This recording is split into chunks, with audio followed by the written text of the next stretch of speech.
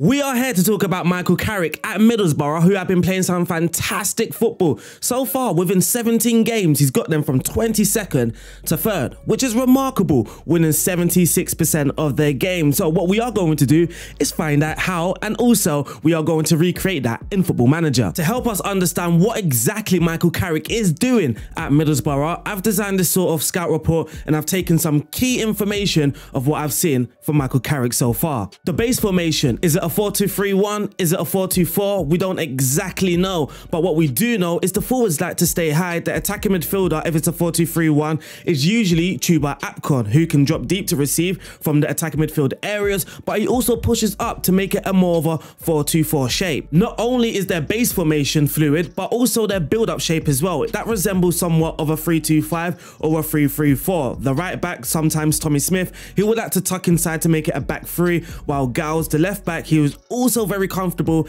as a left winger, will push higher up, and then you've got your double pivot in midfield if it's a 3-2-5 or in a 3-3-4. Sometimes an attacking midfielder or the left midfielder will make up the three in midfield.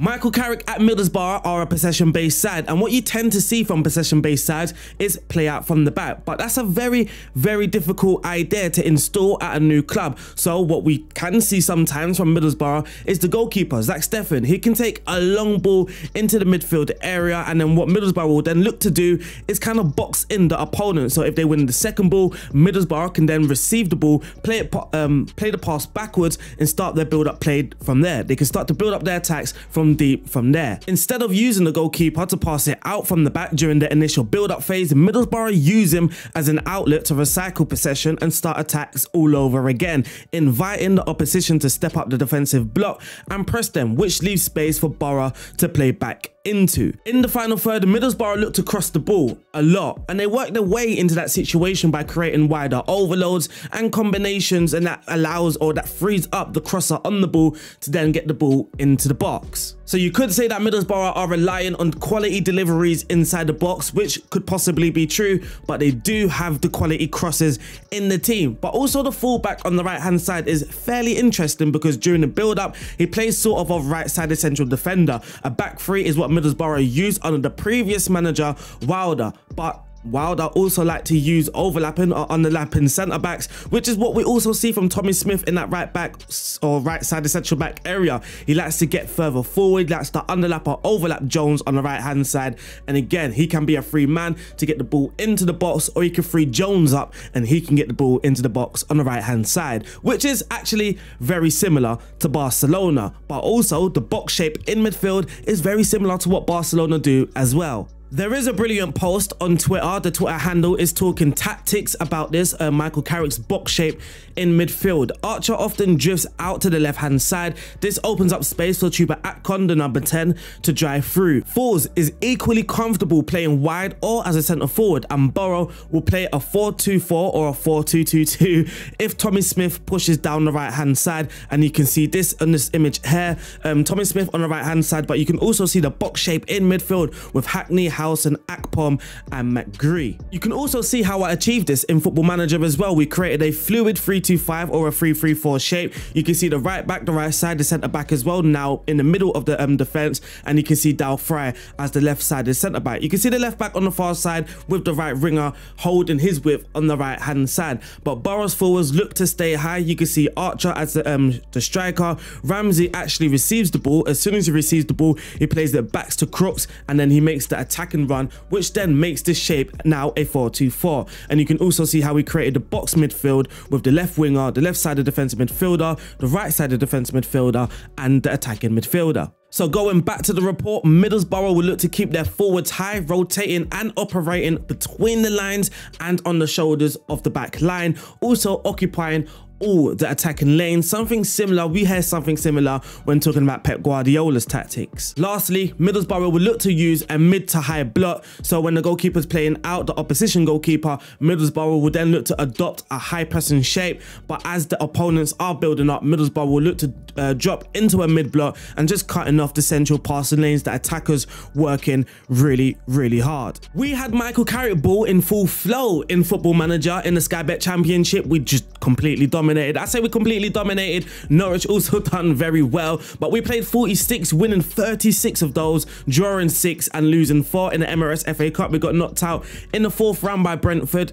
No embarrassment there, but embarrassment here in the Carabao Cup. We got knocked out in the 1st round by Grimsby Town, but you guys could have guessed it. I was rotating my side heavily in the cup competition, so they're fit and ready for the league games. But this is what we want to see. Middlesbrough scoring the most goals, 117. We didn't actually take the most shots for. We had the 2nd most shots for, and we had the fewest shots against, meaning our defenders were, well, we defended really well, and I'm talking from the attacking line to the defensive line. Most possession, we come in 3rd place, 59% of the ball. We are possession based. We did complete the most dribbles, we had the most clean sheets, and the fewest conceded. We dominated our games, absolutely dominated. You can see with the final third passes for, we come in 3rd, but also looking at the final third passes against, nobody had better stats than us. We defended really well, but also progressed the ball really well. I also mentioned how important crossing was, but not just crossing, the quality of crosses. We can see here with the crossing statistics, we had the highest crossing completion rate. We actually completed a lot of crosses per game, but we did have the best completion ratio in the league, which means that we were crossing, or we had some quality crossing in our games. And to further prove our dominance in the championship, you can see with the goal output here, high scoring, but also very impenetrable defense. That's how dominant Middlesbrough's championship season was. The general performance as well, we scored 2.5 goals per game. The expected goals per game, almost 1.88 shots per game, 15 shots per game. We were getting our shots on target, we were completing our passes. Tackles won ratio is a bit lower. That's possibly because we're using get stuck in, so if you remove that, the tackle ratio possibly does go up, but maybe the intensity drop, which is what I didn't want to happen in Football Manager. There's 3 different versions to this. I always give you guys multiple tactics, but this is kind of the final version. So RDF Carrick Borough, then we have the original, what I started with, because during the season you will always have to tweak, you always have to. So this, I would say this lasted around 15 to 20 games before I felt, okay, something needs tweaking, something needs changing, where you can see some changes here. For example, the striker role and the attacking midfielder has changed, and then also some team instructions as well. So let's go through it, the mentality is we use a balanced mentality, attacking width fairly narrow. So what actually is an effective way to create those wider overloads and combinations is actually to look to play the ball in those central areas, but then focus attacks on the flank. So you're actually passing the ball into the middle area when you're building up, but then you're kind of freeing up the wider players on the outside. Then you can kind of get the ball on the outside and you can create your overloads and your combinations out in the wider areas. Approach play, we are passing the space and passing the ball into space, even encouraging more forward runs, overlap on the left hand side. I didn't have overlap on the right hand side because once you see the right back row, it kind of just, it didn't really make sense. We also got focus play down the left and focus play down the right, and we also got play out from the back. Though I don't have overlap on the right hand side, do not think that he isn't going to get further forward, he will. Passing directness is on shorter, but the tempo is on higher. The balanced mentality, tempo is kind of slow, and what I did notice from a lot of people was they were just stepping on the ball and just stop and play. With my centre backs, I didn't really mind that because we're encouraging a press, but then it started happening with my midfielders. My fullback would get the ball to the midfielders, the midfielders would just stop the play, and it was uncalled for. They didn't need to do it, they can keep play going, so I just used a higher tempo and it kind of eliminated that. In transition, we are going to use counter press and we are also going to use counter. I did do a mini test at Plymouth where I didn't use counter because Plymouth they are one of the better sides, but they aren't a great side. I feel that Middlesbrough could handle the counter-attacking movements, whereas Plymouth, I felt we will get picked off too easily. Plymouth, by the way, we were first. I only played 10 games just to check out how it would work in League 2. Lastly, out of possession, we are using a mid block. We've got a standard defensive line. Trigger press is set to more often, so we are breaking our defensive shape, but not continuously or not all the time or any given time. We are getting stuck in and also stepping up more. Now, if we go to the original, there are some slight differences. As you can see, the tempo is on standard. I changed the tempo, I kind of explained why, and also pass into space. Pass into space also helped increase the tempo, but the mentality has dropped as well. Maybe the opponents are kind of getting, or they sussed out that we are more of a proactive side, so the opponents started to use or come reactive, and then they were starting to pick us off. Maybe that's what happened. But also another change as well is the trigger press. It was on much more often, and I have dropped that.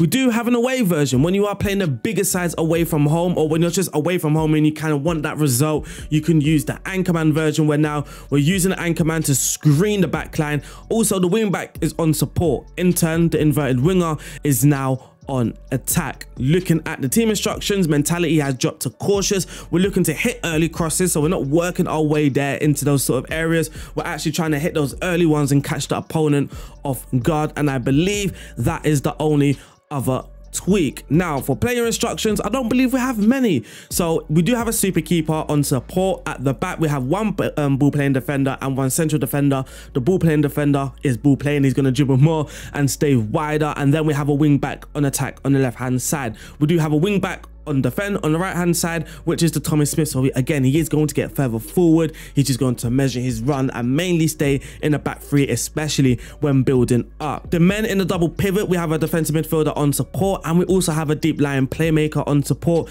In the attack line, we have an inverted winger on support, attacking midfielder on attack, a winger on attack on the right hand side, stretching the play, and then lastly we have the advanced forward up top. In the original version, it was a pressing forward shadow striker, and yeah.